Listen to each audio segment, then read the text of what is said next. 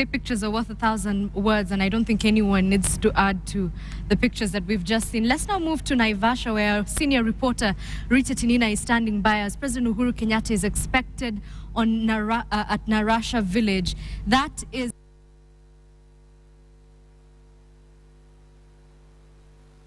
owners of Ngati Farm. Rita Tinina, good afternoon. Good afternoon to you, Edith. Now, the president is not yet there, but what are the expectations of the people in that region? There have been skirmishes in the past couple of days.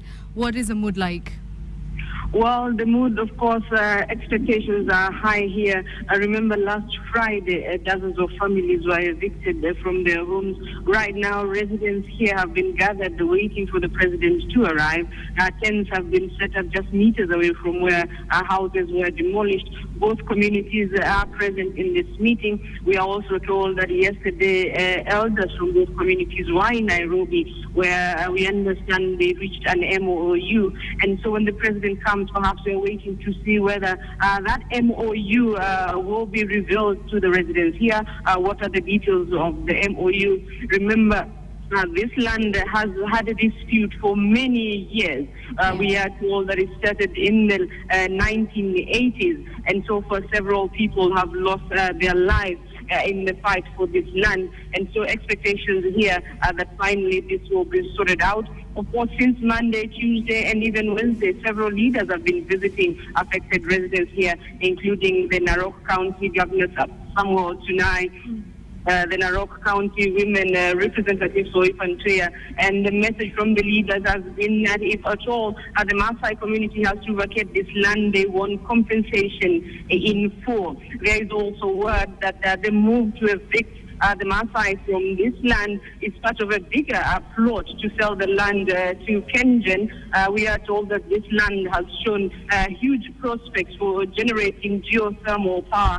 And so in the background you can hear perhaps some noise, some helicopters landing just behind me, but of course that's not the president. I think it is a KWS helicopter. So Edith, we are just waiting for the president to arrive. All right. Rita, why is it so important for the president to be at this particular scene? There have been a lot of land squabbles around the country. Why Narasha? Well, Narasha is unique in the sense that this area, in fact, Narasha is inside. For you to get to where the land in dispute is located, you pass through the Olkara geothermal project, the plant number 1 and plant number 2 to get here.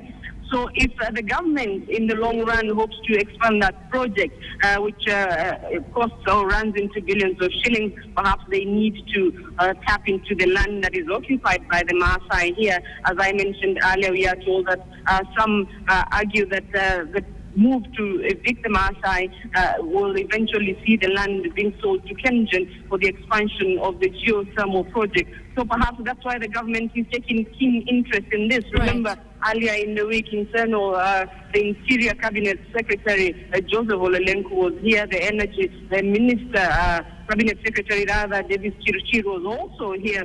So it appears the government is taking keen interest in this. And as you mentioned, Edith, dozens of evictions take place in various parts of the country. But the fact that this is just near the geothermal power plant perhaps is why the government is interested in this. All right. Thank you very much, Rita Tinina. She is joining us from Naivasha, Narasha village to be exact, where she's waiting for President Uhuru Kenyatta to arrive on what has been a land of controversy, if you like, between the Maasai community and the owners of Ngati Farm. Tunya.